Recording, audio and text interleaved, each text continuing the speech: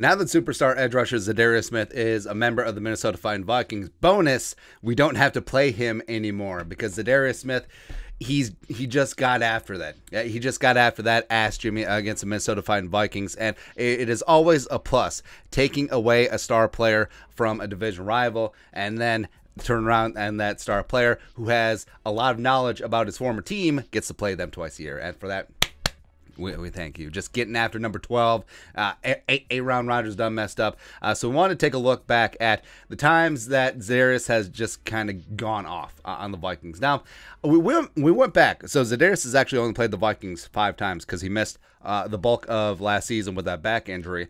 But it just seems like he had been more of a problem, but really it's one major game. Well, 1.5 major games, but 5 squaring off against the Vikings. 2017 was with the Ravens here at US Bank Stadium. Vikings won. A bit of a non-factor that game. 2 pressures and 1 tackle. It is what it is. Vikings won. Then when he signed in Green Bay with the greasy grimy Green Bay Packers, 2019 first game at Lambeau, 5 pressures. So he was getting some heat on Kirkua, Jerome, Ezekiel Cousins, but never got to the quarterback. 3 tackles, whatever. 2019. So at US Bank Stadium, Riley Reiff. Ay Dios mío. So Riley Reiff and to a degree Brian O'Neill and then the rest of the Vikings pass protection. 9 pressures. 9. That is a lot. That is a ton. That is heaps. And 3.5 sacks, as well as 7 tackles, 5 tackles for loss, and only 47 snaps, by the way. So just absolutely insane the amount of pressure that was generated by Za'Darius Smith that day. I think he had a pressure rate of 26% or something stupid in that game. I mean, generally pressure rate 14% is fantastic. 15, 16% is great. 26%, just out of sight, man. And then the Packers won allegedly 23-10 that game because the offense couldn't get anything going because Za'Darius is just calling game and just calling the end of drives all the time. And then 2020 week 1 also at US Bank Stadium in the empty US Bank Stadium, he went off for a sack as well as 3 pressures and only 43 snaps. So workmanlike fashion. But 2020 week 8.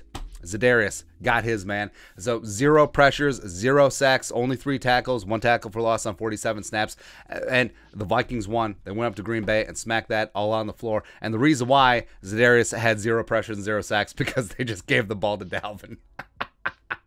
That was the Dalvin 4 touchdown game. Like, hey, that's the roll safe mean. Can't have sacks if you just run the ball. Although a lot of Dalvin's yardage was on screen passes as well. So you can't get sacks when you get the ball out that quick, man. So either way, it is a little bit of cognitive dissonance where it's like, hey, Za'Darius Smith just completely owns the Vikings every single time. Not really. It was 2 good games, 1 really massive game that just completely sticks out of the mind. But hey, no Riley Reiff anymore. And hey, we get to let loose Za'Darius Smith on opposing tackles as well as, oh yeah, Danielle Hunter's here. Oh, DJ Wanham is here as well. So pretty hyped up about that. So either way, like the boogeyman from some of our nightmares of border battles past, he's on our side now, which is nice to see. He looks good in purple. Look at him, man. There you go. Anyways, let us know your thoughts and our thoughts. Looking back at Za'Darius Smith's career against the Vikings, let us know in the comment section below. Subscribe for daily Vikings takes. Want to support the work, put a little something in the Venmo. But until next time, Skull Production Value.